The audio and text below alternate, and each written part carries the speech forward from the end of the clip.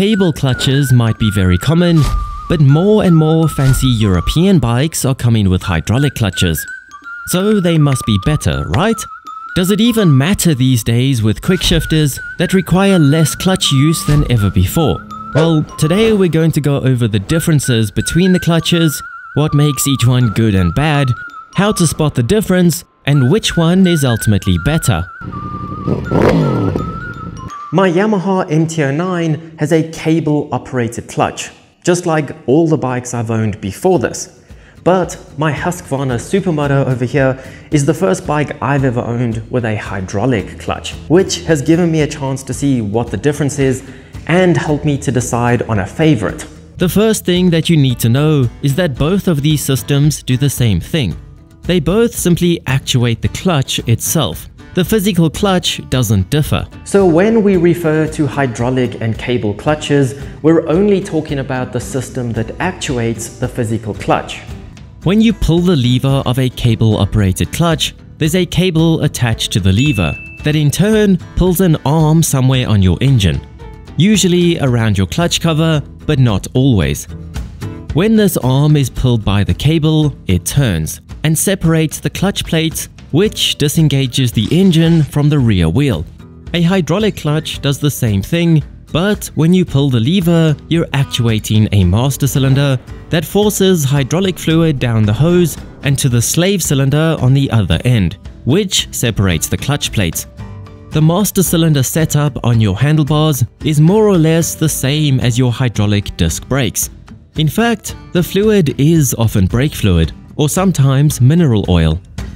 So which is best? I mean, you can even buy kits to convert your cable clutch into a hydraulic one.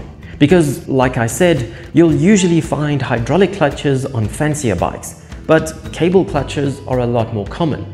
That's because cable clutches are cheaper to produce and install, not to mention easier to maintain for the average weekend mechanic working on their own bike. But they're not without their downsides. Hence why hydraulic clutches even exist. Cable clutches need more maintenance because they require occasional lubing and can potentially snap with age. They also need to be manually adjusted more frequently as the cable stretches and clutch plates wear. In contrast, a hydraulic clutch self-adjusts to clutch wear, saving you the hassle. And everybody's favorite thing about hydraulic clutches is the light pull at the lever. But when things do go wrong, they're trickier and more expensive to repair. But if you take money and maintenance out of the equation, it all comes down to personal preference.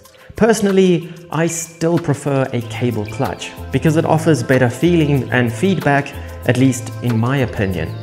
A hydraulic clutch might be lighter to pull, but it doesn't feel as connected to the clutch.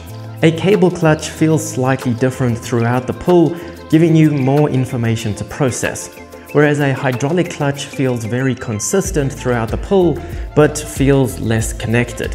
But you may prefer that. It's all personal preference. So next time you look at a new bike, see what clutch it has. If it has a cable sticking out between the lever and the clutch perch, or if you follow the line and find an arm that is pulled by a cable, then it's obviously a cable clutch. And if there's a reservoir for fluid near the lever, and these banjo bolts on at least one end of the hose, then you know it must be hydraulic. But anyway, share this video with a friend to prove that your clutch is better, and let me know which one you prefer. Subscribe to learn more about bikes, and I'll see you on the next ride.